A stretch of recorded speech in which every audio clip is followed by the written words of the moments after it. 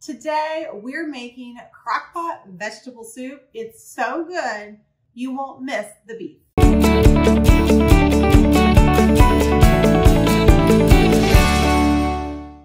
Today I'm making a slow cooker vegetable soup. It's the perfect meatless Monday recipe, or really any night of the week, but it's delicious, it's packed with flavor, and you won't even miss the beef or the chicken tonight in this simple recipe.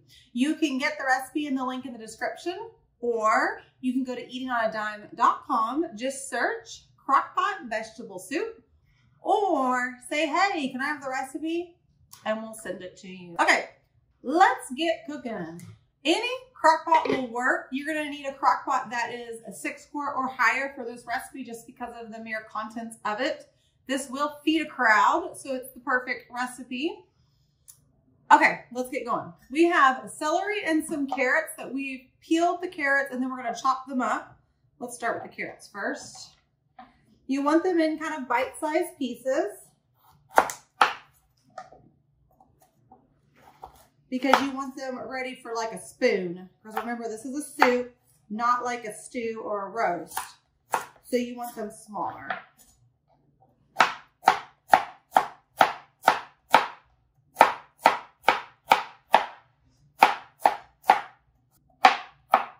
Okay.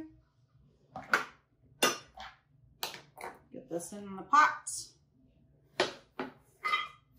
So we're just throwing everything in the crock pot, friends, and then the crock pot is going to do all its magic. Now, when I do my celery, I like to just do one slice down the middle, then bunch them up, and then you can chop them up. That will make them more bite-sized. If you have people who are weird about celery and have like celery texture issues, then I would run your knife 2 times down your celery and then chop them up. That way they're smaller pieces and you'll still get the flavor of celery, but you won't get the texture issues because they're so small.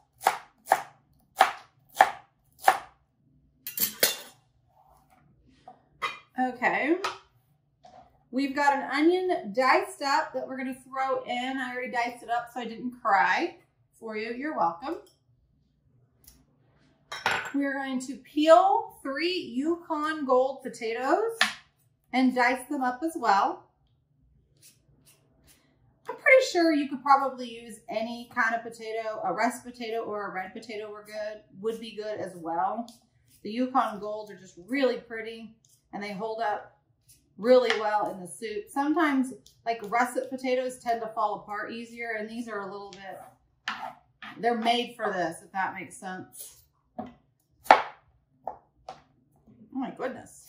My knife is not being cooperative today. Now you want to make them a little bit bigger than you would your other vegetables, because you don't want them to fall apart, because they'll fall apart some,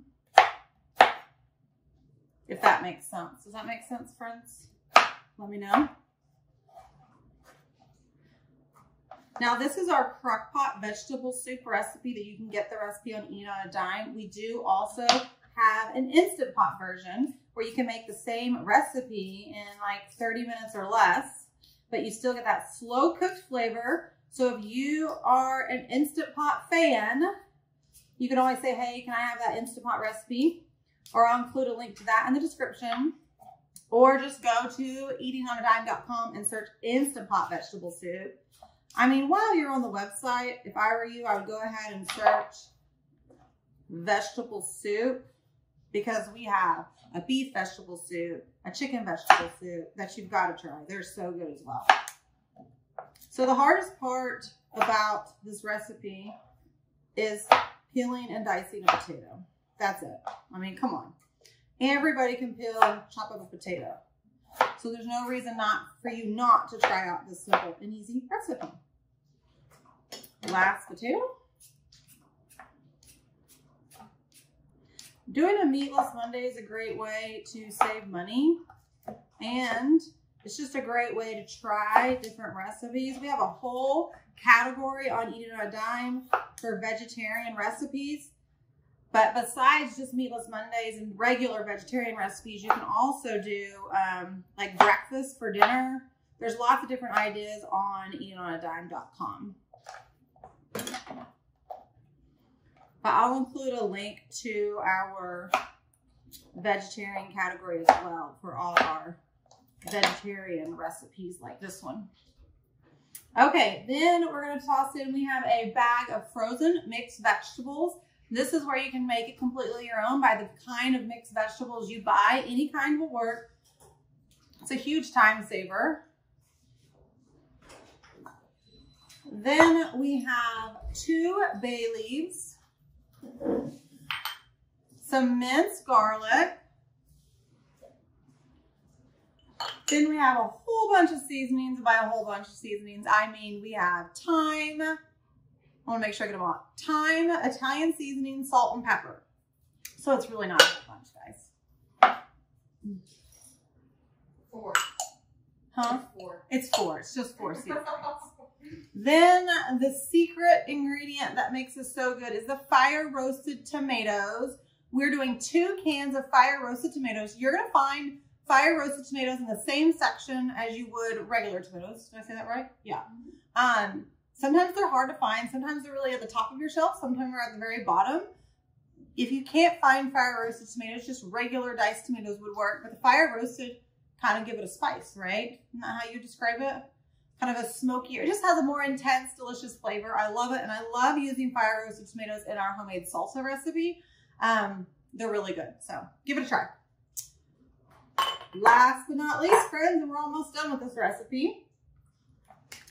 We're just going to throw in some vegetable broth or vegetable stock. It's going to need 8 cups, which is 2 containers. Or cartons. Are these called cartons? Yeah. Then, if you're wanting to save some money, you could do 1 carton of vegetable broth and then do 4 cups of water. So you would do half and half. That would help. We just like having the extra flavor that comes from a broth when we're doing a soup. But that's an easy way to save some money. Okay, so I don't know if you can see this, but it's simple, it's easy, and it's packed with flavor. I think you'll be surprised how delicious this vegetable soup is. And it's the perfect fall and winter recipe. Serve it with, since you're gonna have all this free time, you can make our world famous artisan bread on eatonadime.com, our homemade Hawaiian rolls, or our homemade dinner rolls, or even our cheesy garlic bread if you're in the mood for some cheese. All of those would be delicious, and all of those can be found on eatonadime.com as well. So simple, easy, and no reason why you can't make it. Remember, the link is in the description, or you can say, hey, can I have the recipe? And we'll send it to you right now. If you love this crock-pot recipe, you're gonna love the Lazy Day Cooking Club. Imagine having your freezer filled with crock-pot recipes that you can just dump in the slow cooker in the morning, come home, and dinner's done. In the description below, I have a special link where you can try out the club for just 99 cents.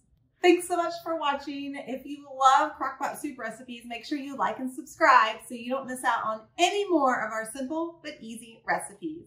Happy cooking, friends!